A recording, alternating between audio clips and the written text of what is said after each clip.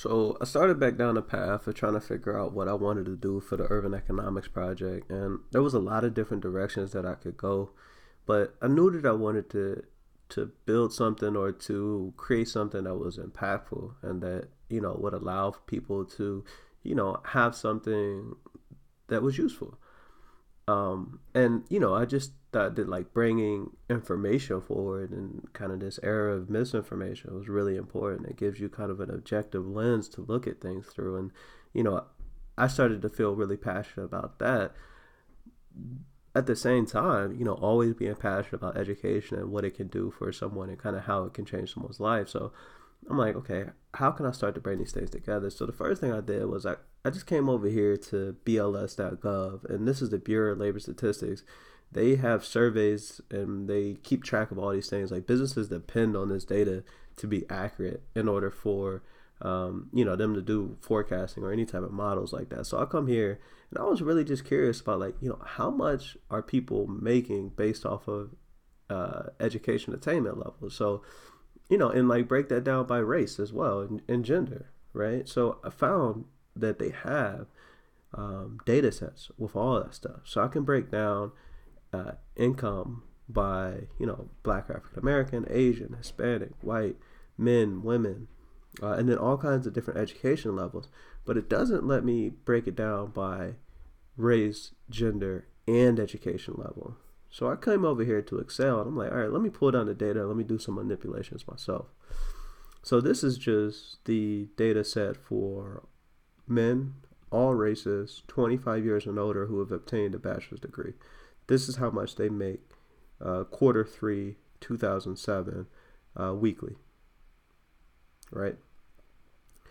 But I also pulled down the male demo. So Hispanic male makes this weekly. So this is the median. So 50% of Hispanic males make an income higher than this. 50%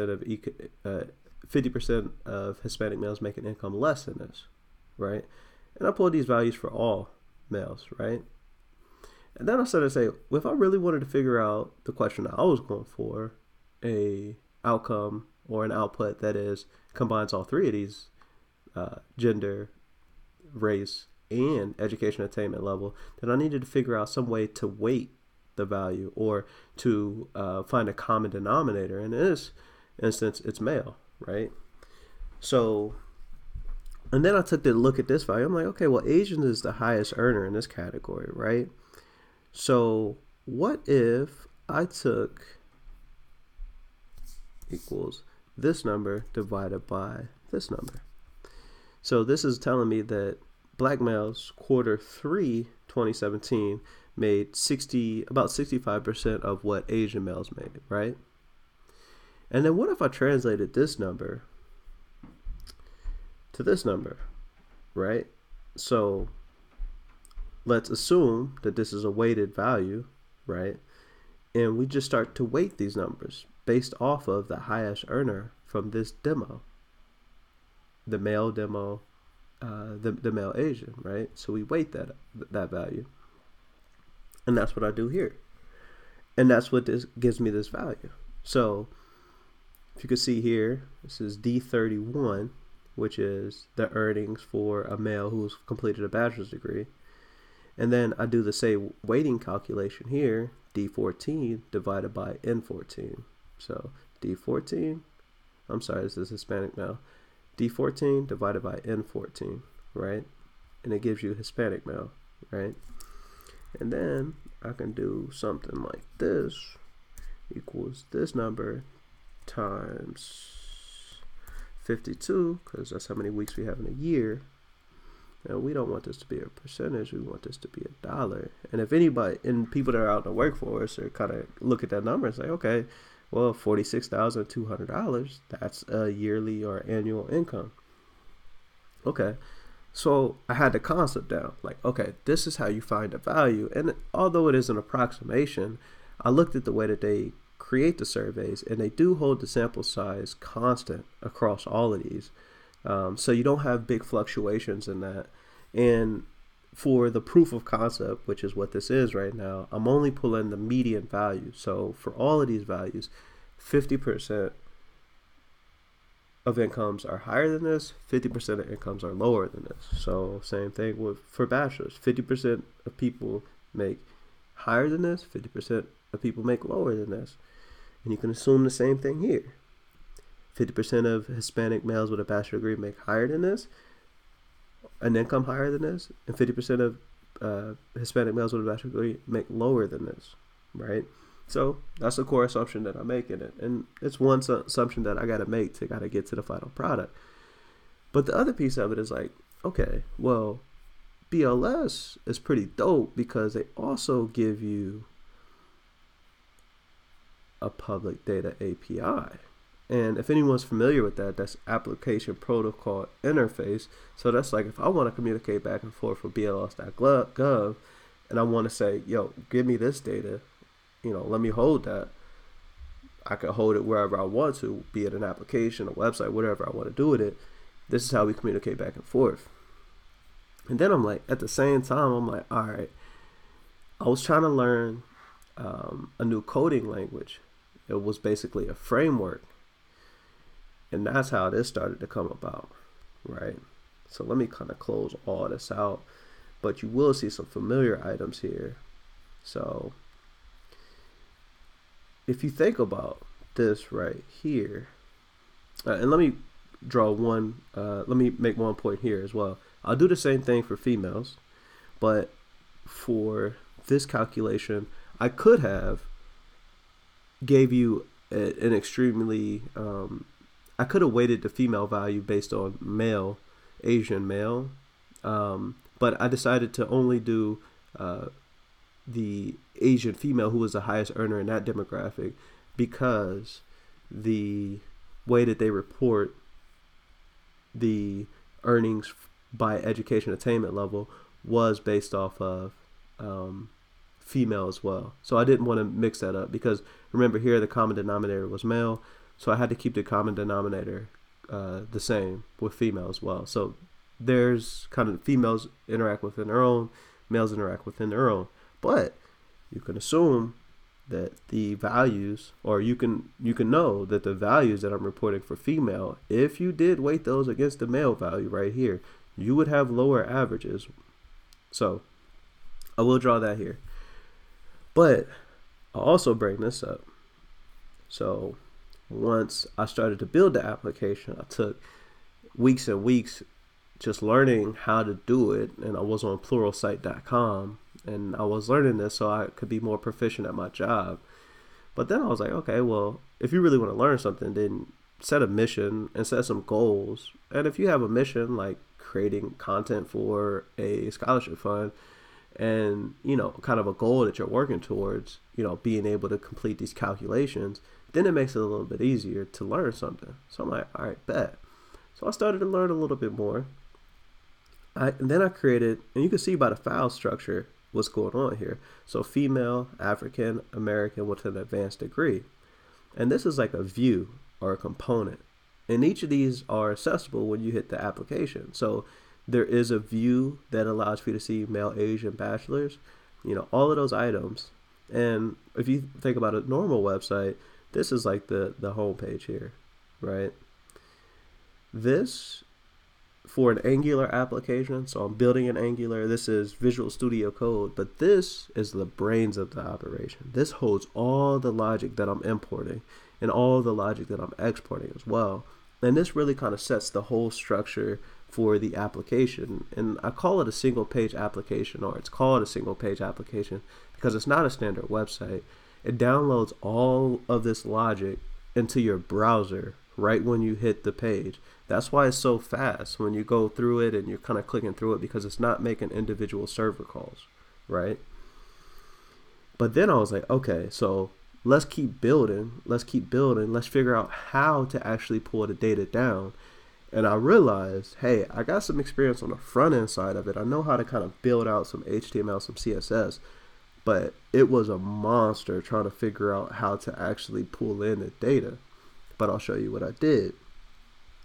So I created what's called a service. And a service is basically what introduces logic, or what kind of orchestrates the data on the back end. So if you can see, I'm creating a variable for data that's sitting inside of the application. So all of these assets here sit within the application, and they kind of come along with it. And oh, look, this looks kind of familiar. Year 2017, quarter 4. I updated the data here because quarter 3 was the most recent that I had, but now I updated it with quarter 4, right?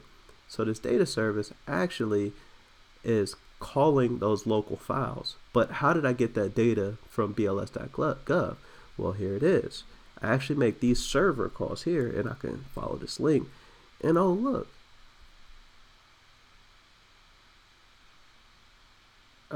Well, I reached my daily limit for server calls because they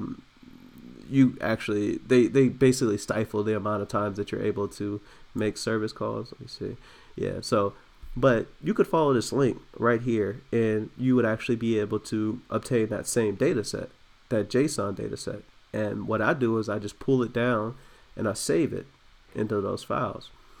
But this is the reason why I didn't make live calls to BLS.gov, because if I made live calls, just like what just happened, you would the application would shut down because you wouldn't be able to pull the data in, because they say that you can only make a few data calls a day, right? So I'm pulling in the data, but what you actually have to do here is I had to start to organize it. So if you think about it, there's only a few different unique pieces of data. There's 40 total components. So if you think about it, male, woman, that's 2, 5 levels of education, and then there are 4 different ethnicities. So 2 times 4, 8 times 5, 40, right? So there's 40 different components here, 40 of these. But I don't need 40 different types of data. I really only need, I believe this is 18, right? So I need female advanced, female associates, female bachelor, female grads, female less than high school, male advanced, right, all the way down. And then female African American, female Asian, female, all of those all the way down, right? And then I create a separate function to pull down African American, male African American URL, which correlates right back here. So remember we created this, male African American. All right, give me that data, right? And then I do all the same thing here, male Asian, male white, male Latino. And then within each of these views, I actually have the logic for that specific view. So what this data service is doing is it is grabbing the data and exposing it to the full application. But we don't actually do anything with the data until a component subscribes to the data. So we're subscribing to the data here. And this is literally what took me so long to complete. This like literally hurt my soul trying to complete this. I'm talking about months and months to do this. Well, I'll call it a month. I'll give myself credit. But so that's what's going on here. And you can see that it uses something called, dot notation. So I only want the most recent value. So if you think about an index is 0, 1, 2, 3. So 0 would be the most recent value. So I only want the most recent value. That's what I'm returning here. And then within the actual HTML structure, and this is what you'll view when you see the website, you can see the calculation that I'm doing. So sometimes you'll go to a component and you'll see that it takes a little bit and then the value populates. It's because it's doing a calculation on the front end. So this should look kind of familiar to you, right? What are we doing here? The same thing that we did here in this Excel spreadsheet, right? This is the exact calculation that we did. So we do this calculation first. We get the weight, multiply it by the education attainment level, income, and then we make sure that it looks pretty, gives it a currency and multiplies it by 52.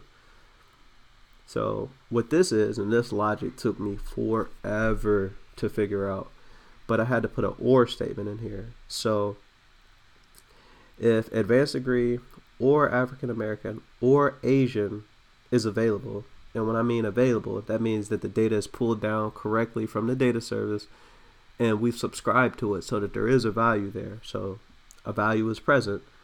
Let me get the year, let me get the period name, and for income, let's do this calculation. Advanced degree times African American value divided by Asian value times 52, and I give you, and then we use a pipe to make it into a USD currency, right? And that is performed for all of these different services. And you'll see here, as I referenced this earlier, for females, we actually do all female, so female Asian. So before, if I wanted to, I could just do male Asian, and it would weight this against how much the highest earner makes, and you can assume that yes, your value would kind of go down, but statistically that's not correct because we need that common point, which is gender, in order to kind of do that calculation. So that's kind of like the heart of the application. I'm not going to go too deep into it, but that's really what's going on here. So when you visit the application, you can feel confident that the data that I'm returning to you is real data, and I'm telling you exactly the calculations that are happening on the back end.